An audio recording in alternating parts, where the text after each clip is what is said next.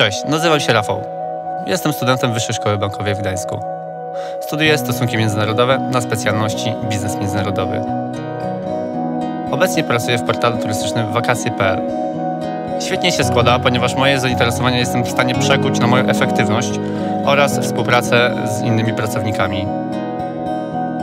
Praca w zespole nie jest mi obca, ponieważ od najmłodszych lat trenowałem piłkę ręczną. Nawet do dziś zdarza mi się skrzyknąć swoich znajomych i zagrać dobry mecz, jak ze starych czasów.